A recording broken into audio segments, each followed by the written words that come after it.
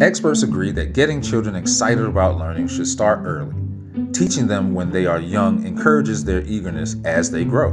The Ready to Learn program was created to support the development of educational television and digital media for preschool and early elementary school children and their families. The focus is early learning and school readiness, particularly amongst low-income children and underserved communities. Sometimes in schools, kids get bogged down with the day-to-day, required learning. So programs like the Molly of Denali program lend some excitement to the day, to learning.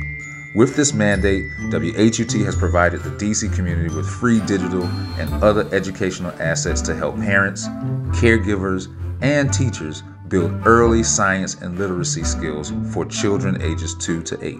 We can't ignore COVID and its effects on kids being able to go to school and interact with their friends. But that also posed some friction in terms of kids being in the house all day and not having anything to do, and parents not really knowing how to entertain their children or needing resources to really keep them engaged throughout the day in educational activities. So Ready Jet Go definitely provided the opportunity for the parents and the children to bond, but also learn. Who knows, the parents might learn something as well. So it was an educational setting, but also a relationship building process as well. A big part of this initiative is community outreach and partnerships. It's the driving force that brings it all together and makes it work. Schools and libraries are a natural partnership, and WHUT is the natural agent to promote the partnership that exists between schools and libraries. WHUT partnered with the Ward 7 and 8 communities, hosting educational events to improve young children's reading and STEM skills.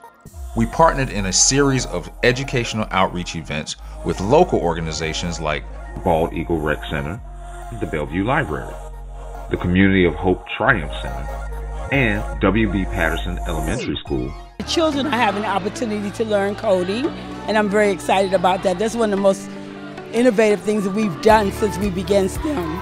For Ashley Jr. is going to be a wonderful opportunity because not only will they be learning here, they'll be able to use it at home to learn again, helping them think critically. The Ready to Learn program helped me quite a bit.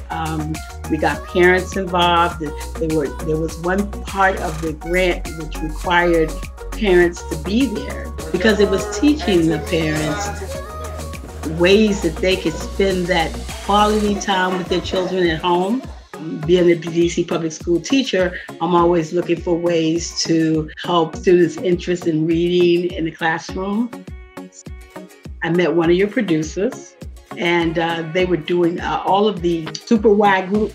They were at PBS. They had a whole area where they just performed, the characters performed. I wanted to know, how can I get you at my school? WHUT came with all of their wonderful swag for the families, and it was a remarkable event. The next day, all I heard was Super Y, Super Y. So when I moved to Patterson Elementary School, which is a Ward 8 school, I felt like that was an opportunity to try to bring more involvement, engaging activities for reading, especially in that ward, because they were so limited.